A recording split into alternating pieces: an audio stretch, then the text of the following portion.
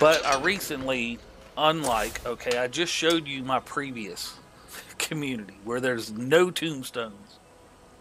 Pretty clean playthrough so far. Look at the tombstones back here, baby. These peeps have had some people come and go. 6 of those back there are from one day. Starting, not the farthest one. That one died yesterday. Total bonehead mistake on my part. 6 of these, from not counting the tallest one on the far right behind Code, but the next 6 over are all from using the stuck feature and being transported directly on top of 3 bloaters. That's insta dead. Because can't move because of the bloater gas.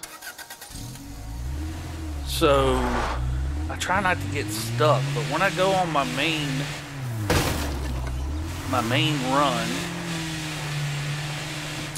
I'm gonna catch Mickey on the flip side, because I'm gonna go show you where that last person, that tallest tombstone, was behind Code, because I'm kind of upset that I was not able to recover any of her gear, because she had some pretty sweet stuff on her. But if you were watching it a little earlier in the stream, you may not have seen it, but I boneheadedly threw fire directly on top of myself. Well, I came up here to Mount Tanner.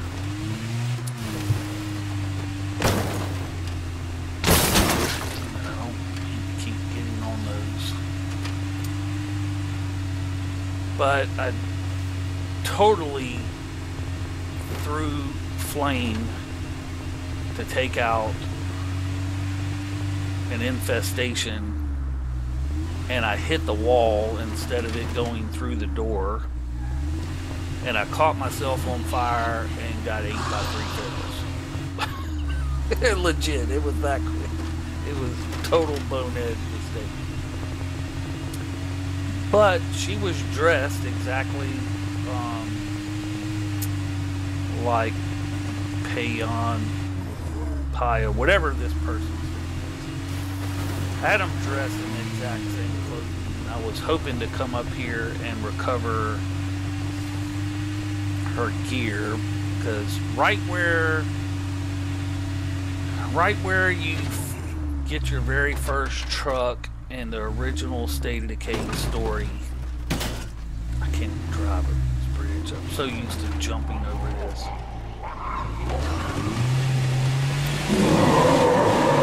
Naturally, there's a horde there every time. Alright, but I came up here. Now, I have heard people say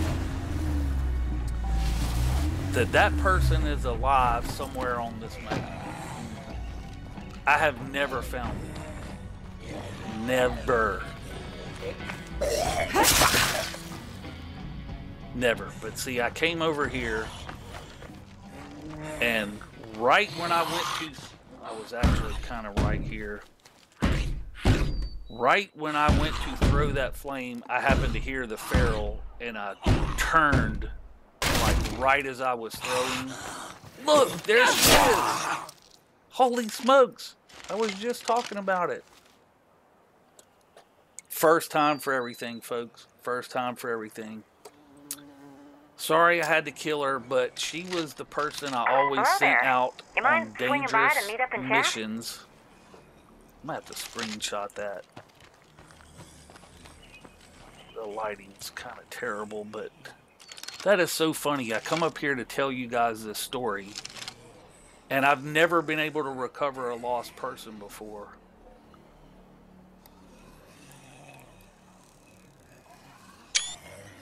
Well, there's my screenshot so I can remember it. But she was what I considered my expendable character, because her ability was music, which did give us some decent morale bonuses, but I would send her on dangerous. The problem is it's not letting me loot her, which is kind of... Okay, I got to kill her, but now it's not letting me loot her.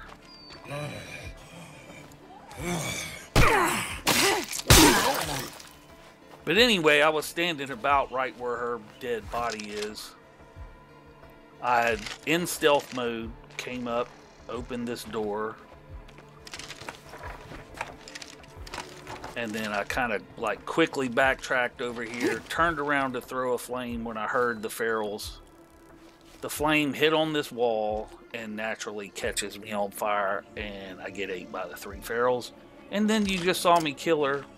Problem is, she still has all of my sweet freaking loot on her because it ain't letting me loot her body.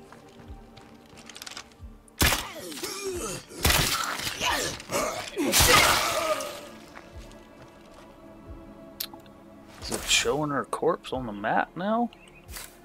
Nope. Huh. I don't have an outpost up here to see if her stuff went into my locker. But she had a pretty... Someone just showed up here wanting to chat with you. She had a pretty unique weapon on her.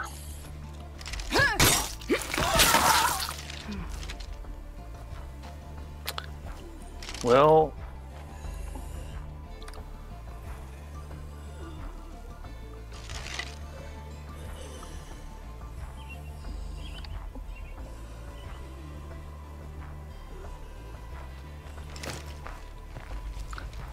Oh man, this game's been controlling me since the day I started playing it.